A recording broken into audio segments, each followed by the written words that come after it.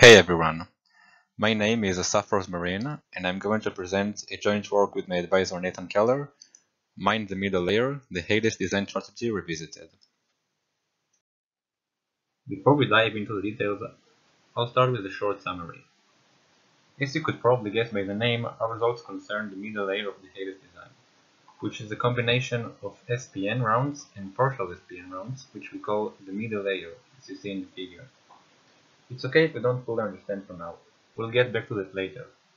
Specifically, we consider the instantiations of the HADES design, which are Poseidon and Starken.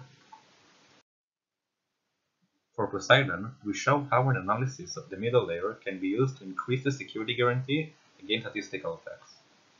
As you can see in the figure, for some of the Poseidon variants, the middle layer provides even better security against statistical attacks than the full rounds.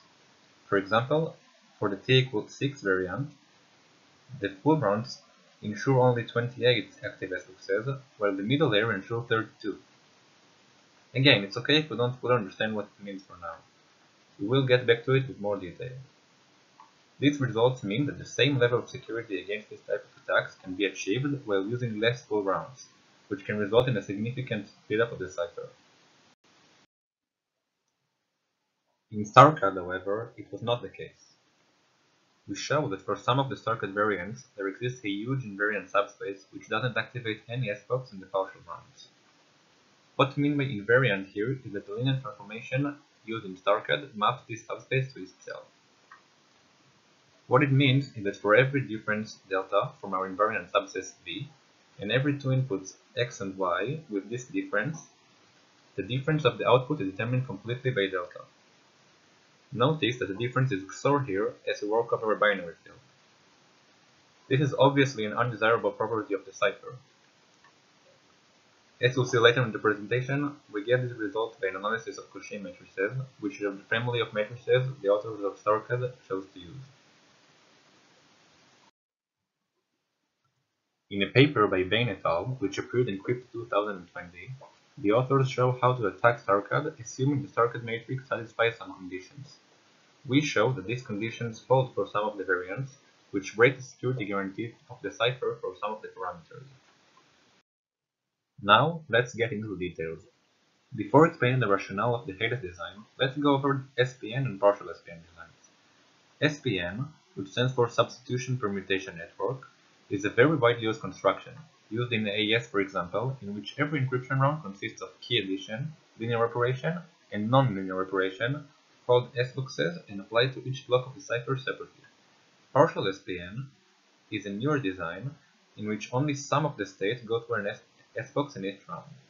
In the HADES design, the first and last few rounds are full SPN rounds, while the middle layer consists of partial SPN rounds. The idea behind the HADES design is to use the full rounds to ensure security against statistical attacks, as there are known methods to do this, as was done in AES, and use the middle partial rounds to ensure security against algebraic attacks, as even a partial round with one SBox, as in the case in HADES design, has the same algebraic degree as that of a full round. This design is meant for cases in which the main computational bottleneck are the SBoxes, and the linear operations take negligible time in comparison, like in MPC. HADES is a generic design and not a specific cipher, so let's talk about its instantiations, namely StarCAD and Poseidon. Each of Poseidon and StarCAD can be parameterized. We denote by T the number of blocks in a variant, which is the number of SBoxes in a full round. In all of the variants, only one block out of T goes through an SBox in the partial round. The number of full rounds before and after the middle partial round is always 4, while the number of partial rounds in the middle changes between the variants. The matrix chosen for linear transformation is MDS matrix. What it means for us is essentially that in every two adjacent full rounds, at least T plus 1 SBoxes are active. We'll see in the next slide exactly what it means. So, the security guarantee of both Poseidon and StarCAD is 4 times T plus 1 active SBoxes in each characteristic. In the previous slide, I talked about active SBoxes as a measure of security against differential and linear cryptanalysis. To better understand what it means, I'll give a little background about differential cryptanalysis. In differential cryptanalysis, we start with two inputs with a known difference and try to keep track of the difference at every stage of the recruitment process. In our case, we're interested only of SPN and partial SPN, in which the cipher consists of linear operations, in which by linearity, if the difference was delta, then the output difference must be m of delta, key addition, which obviously does not change the difference, and S-boxes. So, for S-boxes, if the input difference was 0, it will remain 0, as a 0 difference means the outputs were the same, so they will stay the same. Otherwise, we cannot know the output difference for sure, and in that case, we say that the X-box is active. If we would like to know the output difference, we could only know it at a certain probability. So, if we lower bound the number of active S-boxes, it means that the probability of every characteristic will be very low. Now that we understand the terminology, let's get back to our result on Poseidon. To get a lower bound on the number of active S-boxes in the partial rounds, we used the tool presented in the paper from 2015 by Baron et al. Let's look at some examples. For t equals 4, the lower bound of the active S-boxes in the full rounds is 20, and for the partial rounds is at least 36. For t equals 6, it is 28 S-boxes for the full rounds and 32 for the partial rounds. Notice that for all of the variants presented in the table, except for the t equals 16, the partial rounds provide better security than the full rounds. As the main purpose of the full round is to ensure security against statistical attacks, and we've seen that the partial rounds can provide the same level of security, the possible impact would be to reduce or even completely remove the full rounds. This can cause a massive speedup to the cipher. However, after considering our results, the designers of Poseidon decided to not currently reduce the number of full rounds, as they may still provide better resiliency against algebraic attacks. When we started analyzing StarCAD, we tried to use the exact same method we used for Poseidon and get a lower bound using the automatic tool. We were very surprised to see that the tool could not provide any lower bound. Instead, for the variant with 24 blocks, we found a subspace of dimension 18 which does not activate any S-box in the whole middle layer. As it turns out, this subspace is an invariant subspace. What it means is that differences that start in the subspace will always stay in the subspace, and so will never activate any S-box regardless of how many partial rounds there are. After we found this, we naturally wanted to understand why it happened, so we started studying the family of matrices StarCAD uses, which are Cauchy matrices. Specifically, the ij entry of the matrix is the inverse of xi plus yj, where xi and yj are just following integer represented as elements in the field of size 2 to the power of n. Our results on StarCAD are the following three theorems. The first is for the special case in which the number of blocks t is a power of 2, 2 to the k, in which case we prove that there exists an invariant subspace that does not activate any S-box in the partial rounds, and its dimension is at least t minus 2, which is very high. The second theorem handles the general case, in which the number of blocks is s times 2 to the power of k, where s is odd, in which case we prove the lower bound of the dimension t minus k plus 1 times s. Notice that if we evaluate here s equals 1, we get that the dimension is at least t minus k minus 1, so the second theorem does not imply the first theorem. The third theorem, which shows in the paper as a conjecture, however we proved it since submitting the paper, so it's now a theorem, in that the dimension of the invariant subspace in the general case is at least t minus 2 times s, which is very neat, as in this case, if we evaluate s equals 1, we get the first theorem, so the last theorem implies both the first and the second theorem.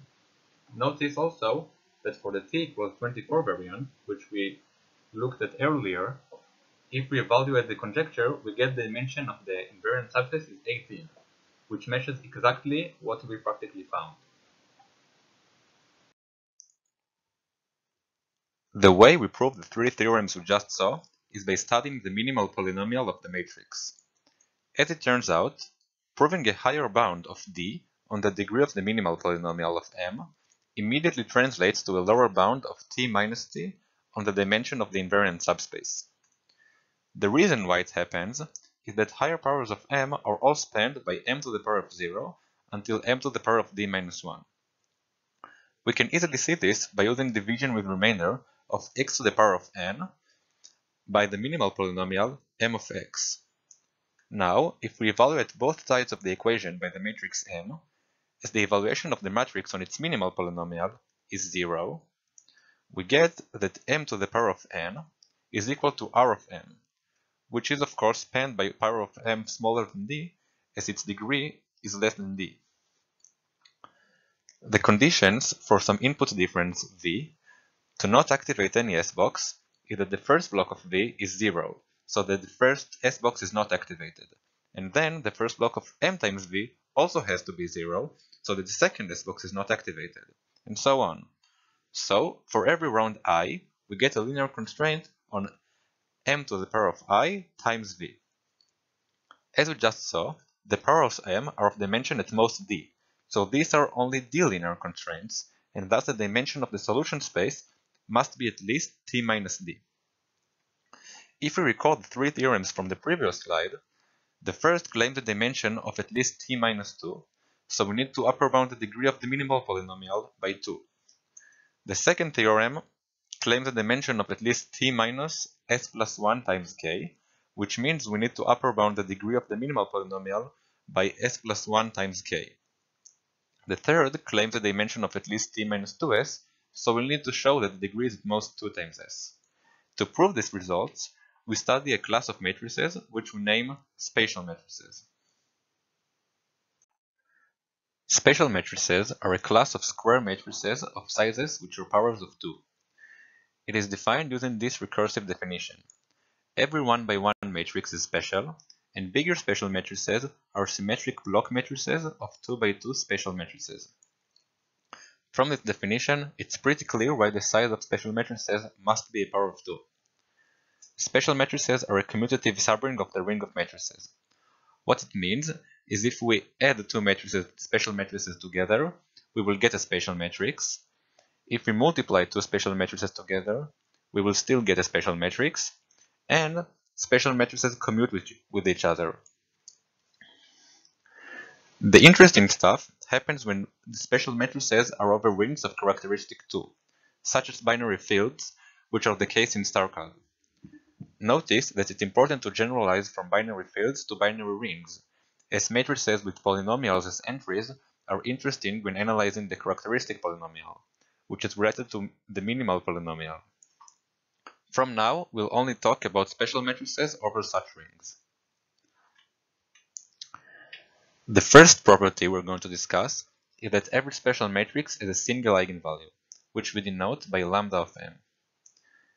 The eigenvalue is additive, and the determinant is also additive, which is pretty unusual. Finally, m squared is a scalar matrix, and the scalar is the eigenvalue of m squared. So, why should we care about these spatial matrices? As it turns out, when t is a power of 2, the StarCAD matrix is a spatial matrix. Notice, however, that it is not true in general for Cauchy matrices. There are way more Cauchy matrices than there are spatial matrices. While not every Cauchy matrix is a spatial matrix, every spatial matrix is a Cauchy matrix. So the spatial matrices are a cool subclass of the Cauchy matrices.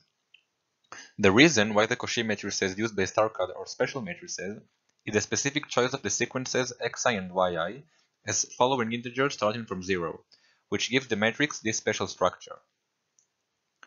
Using what we've seen earlier, as m squared is a scalar matrix, the minimal polynomial is of degree at most 2, and we got a lower bound of t minus 2 on the dimension of the invariant subspace, which proves the first theorem. In the general case, where t is equal to s times 2 to the power of k, the StarCAD matrix is a block matrix of s by s blocks, each of which is a spatial matrix of size 2 to the power of k by 2 to the power of k. We're going to use that fact to prove the second and third theorems. As the StarCAD matrix in the general case is a block matrix of spatial matrices, we proceed to study these type of matrices. What we prove is the following. Take such a matrix, M, and replace each block with its unique eigenvalue, lambda of n. What we get is a S by S matrix, denoted characteristic polynomial by Q, which is of degree S, and what we prove is that the minimal polynomial of M divides Q to the power of k plus 1, which is of degree k plus 1 times S, which gives us the bound of the second theorem. The conjecture is that the minimal polynomial also divides Q to the Q squared, which would give us the bound of the third theorem. Some of you may remember that I promised in the summary that the invariant subspace can be used to enable an algebraic attack on StarCAD. While it's obvious how such an invariant subspace is useful when attacking the cipher using differential or linear attacks, it may not be so clear how to use it for other purposes. Remember that not activating any S-blocks means that if we take two inputs, x and y, with difference equal to some delta from the subspace, then the difference between the outputs of the middle layer of x and y, fx and fy, is equal to L of delta, where L is some power of the round matrix n. If we choose some x from the subspace and y equals 0, we will get that f of x, where f is the middle layer, is equal to L of x plus f of 0, which is a constant. So what we got is that the middle layer acts like an affine transformation for inputs from the subspace, which has algebraic degree of 1. As the main purpose of the middle layer is to increase the algebraic degree, this invariant subspace is obviously bad news. We didn't use the invariant subspace ourselves to attack the cipher, but left it to future work. In a parallel research by Bain et al., which was published in Crypto 2020, it was discovered that if, hypothetically, the StarCAD matrix has a small multiplicative order D, then it is possible to mount an algebraic pre-image attack on StarCAD. From their proof, it is fairly easy to see that the exact same holds for matrices whose minimal polynomial has degree at most D, which is exactly what we proved. So, the invariant subspaces can be used to attack StarCAD, and the attack even breaks the security guarantee for some choices of parameters. As we've seen from StarCAD, a bad choice of the matrix can lead to the existence of big invariant subspaces that pass the entire middle layer without activating a single S-box. In contrast to Poseidon, in which the middle layer could dramatically increase the security against differential and linear attacks, in StarCAD the middle layer does not increase the security with respect to these attacks at all, and even algebraic attacks can be launched against the cipher. Most importantly, preventing the invariant subspace is really easy. Here all we need to do is choose any t which is not divisible by 4. Following our results, the authors of Poseidon and StarCAD recommended to use only Poseidon, and if using StarCAD anyway, use it only with an odd t. The lesson from the talk is to not disregard the middle layer in the security analysis. As we've seen, the middle layer can boost the security guarantee of the cipher and be very dangerous when the matrix is not chosen properly. So, it is very important to always take it into account and use it in the security analysis. Thank you very much for listening. Hope you enjoyed the talk. If you did, you're welcome to view the papers to see all the proofs in detail. And that's it. Thank you very much.